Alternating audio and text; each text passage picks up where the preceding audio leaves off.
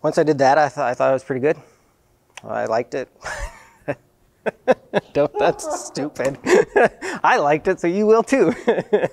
Hey, I'm William here at Northern Brewer, and today we're back with another exciting Grainfather G40 video. Today we tried out a kettle sour in it. It's one of my favorite styles. We all love sour beers, and kettle sours tend to take a little bit of time. You need to keep them, after the mash, you have to keep them warm, 85, 95, in that range for up to, it can take up to 3 days, generally less than a day though. So we all thought that the G40 might be a good candidate to try that out in, just because it's got that built-in temperature control, so you can just kind of set it and forget it was the theory behind it. If this is your first time seeing the Grainfather G40 all-in-one brew system on our YouTube channel, please check out our other Grainfather G40 content. It includes a video of unboxing it, and then also our very first brew day, where also we learned a few other tricks about it. Both of those will be linked in the video description below. Otherwise, let's get into kettle souring a beer. So to really test it, we wanted to do a 10-gallon batch. We went with our Duck Duck Gose kit, and since we were already experimenting, we figured why not experiment a little bit more and do a split batch and do a couple new twists on that kit. So we did a mango chili Gose. For that one, we used our crystallized mango powder, and then some assorted peppers out of my garden from earlier in the season. And then the other one is one that I like to call Pop Gose the Weasel. We all love beer puns. And that one uses cryo pop hops, which is hard to say. And then also Lutra yeast, which is actually named after Lutra, which is in the weasel family. So hence Pop Gose the Weasel. To be clear, this isn't going to be a video on kettle souring. This is a video on using the G40 to kettle sour. We have another video that does cover how to kettle sour from start to finish with all the ins and outs and an in-depth explanation. See that link in the video description. All right, for this, the first thing was entering the recipe into the app. I was hopeful that, I figured there'd be some hiccups along the way.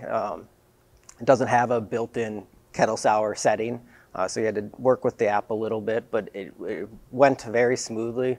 There are two limitations that we'll come up on, that limitations in the app that had to do some slight workarounds, but they were easy and not a big deal at all. So the first thing is entering in the app.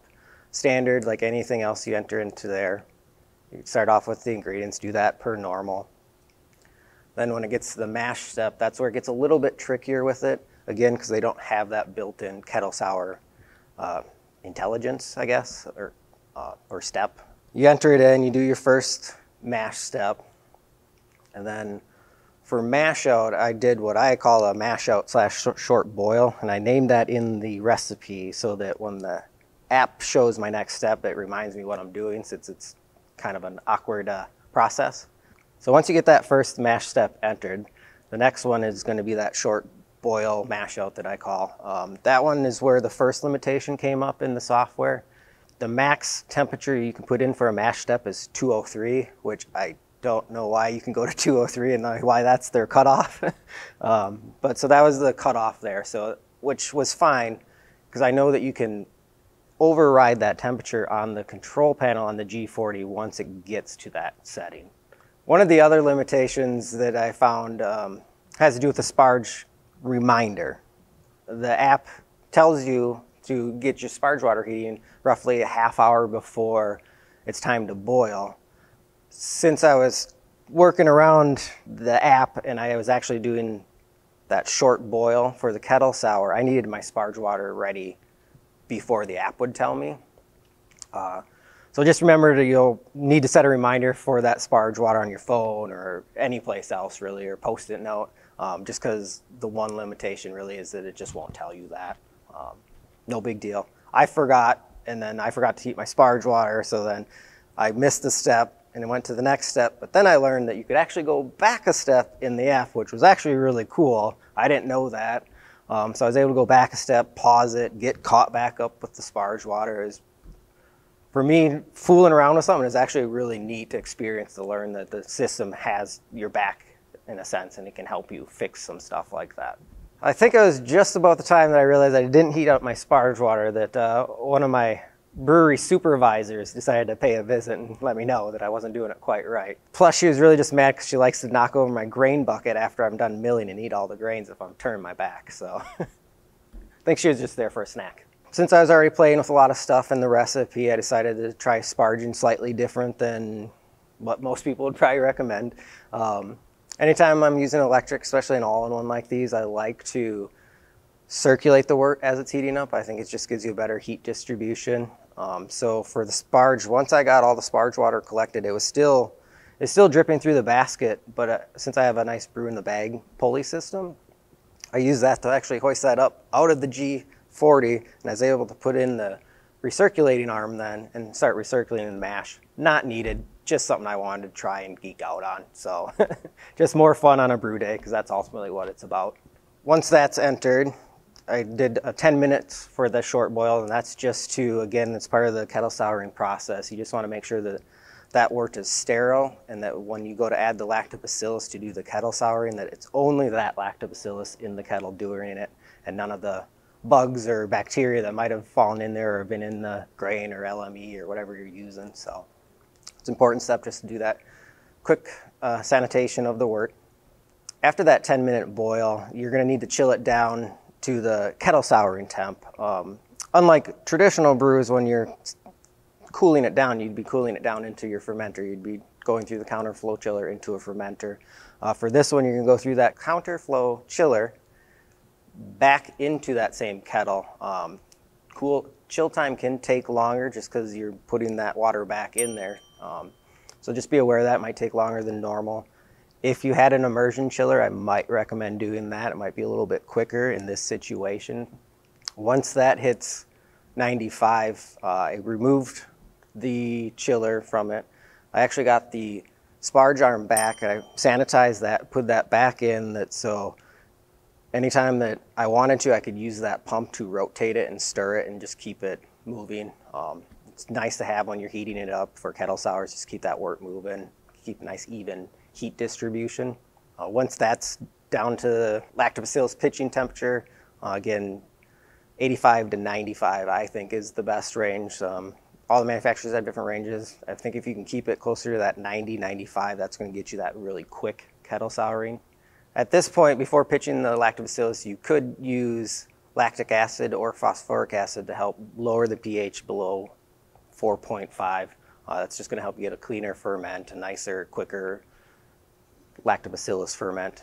So once it's pre-acidified, go ahead and add the lactobacillus. I just give it a light swirl just to kind of stir it up. Makes me feel good, not needed.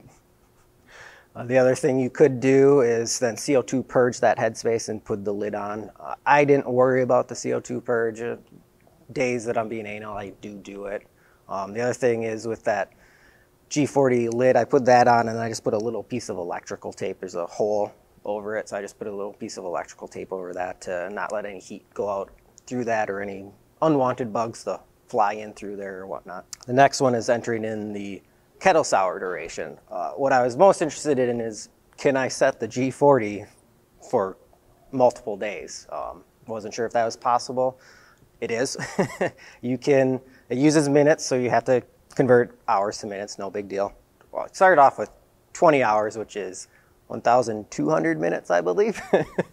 In my experience, 20 hours has been plenty, especially if you're doing the wort pre-acidification.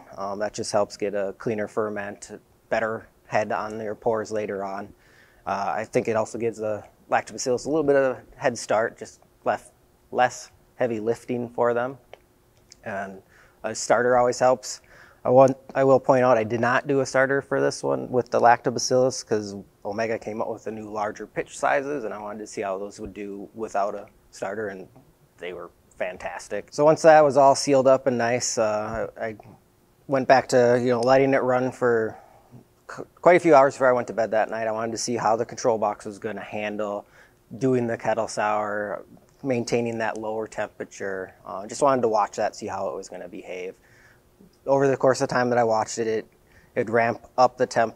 There's a little power meter on the control box, and it 0 to 100%, and it can show you the percentage. And it stayed 0 to 3% for the full time. So it'd cycle up sometimes if it needed to heat it up a little bit more, or you'd just kill it if it was at 95 and let it go.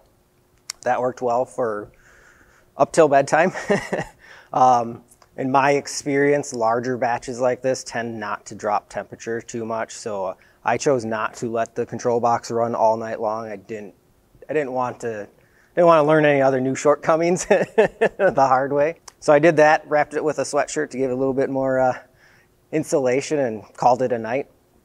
I got up the next day. I don't remember how much it dropped, but it was still above 80, at which point I turned it back on. It instantly started ramping up the temp. The nice thing is that I had that recirculating arm in there, so as soon as I saw that it needed to come up that much, I turned the pump on, because it won't turn the pump on at that point. So I turned the pump on just to keep that swirling.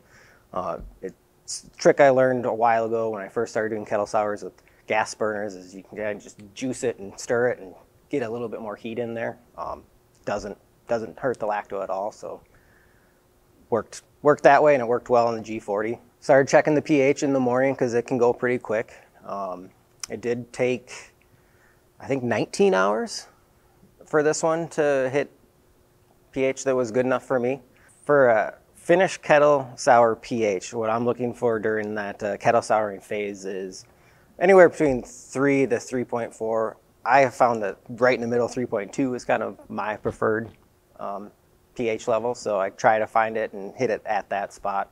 This one went a little bit quicker and one a little bit lower than that, which is fine. Once that pH hit, it was time to do the boil. At that point, it's pretty much standard brew day, like any other boil. You bring it up to boil, you add your first hops or any other ingredients. So for Gose, pretty straightforward brew day at that point once it's boiling.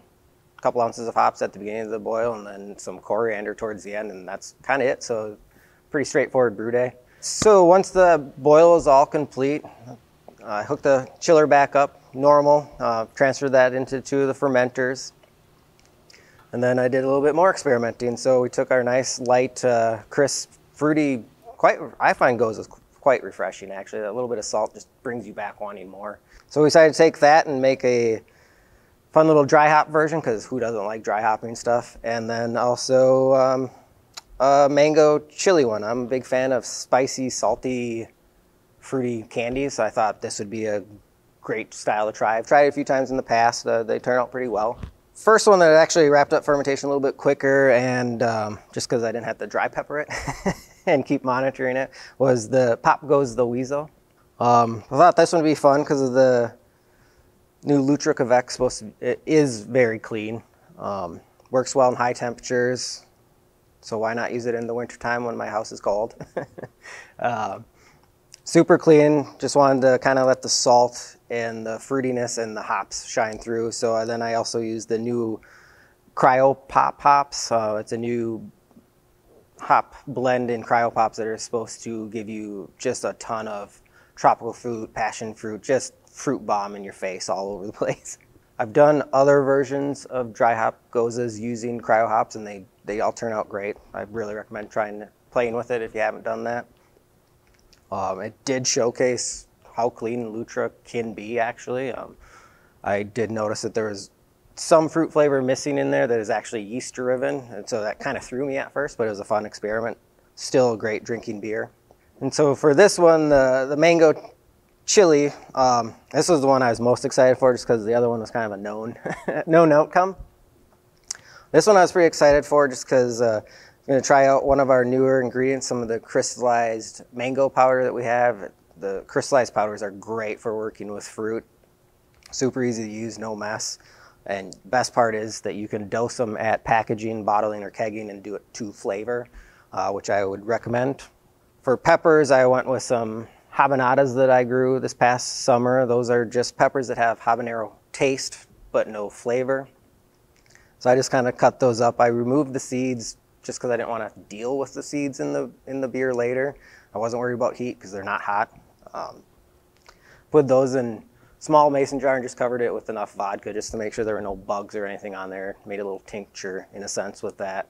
I'd recommend doing that overnight, but I'm impatient, so I only did it for a couple hours and dumped the whole thing in. It worked pretty well. It took longer than I expected for the pepper flavor to infuse. I just didn't have that many peppers, I think is really the issue. And then for heat, I decided to use one of my homegrown scorpion peppers. And as I dropped it in, I joked saying that I'll probably have to take this out tomorrow. And the next day I tasted it and I had to take it out. So I threw it in there loose, so I had to go find a pair of kitchen tongs and sterilize those and fish him out. You can see that in one of the photos. It worked. It was kind of fun too.